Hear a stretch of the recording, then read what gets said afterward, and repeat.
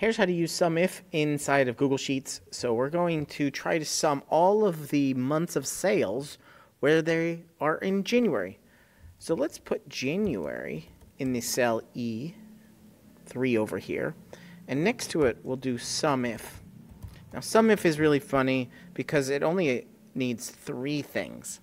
We need a range, and that's the range where your criteria is going to be. So in this case, it's the C column. And it's C:C. We can also type that. And the criterion, we're going to use E3 here, but you can also just type in a word. But I like using this reference, this cell reference. And then the sum range. Where are we summing everything? And that's B:B or the B column. We can also delete this and just select the B column. As long as we have these commas here, it's going to allow us to see how many sales we have in January. And that's SUMIF. You're watching Better Sheets here on YouTube. Make sure you check out this video or this video and subscribe right now to get more tips, tricks, how-tos, get more out of your Google Sheets than you ever have before.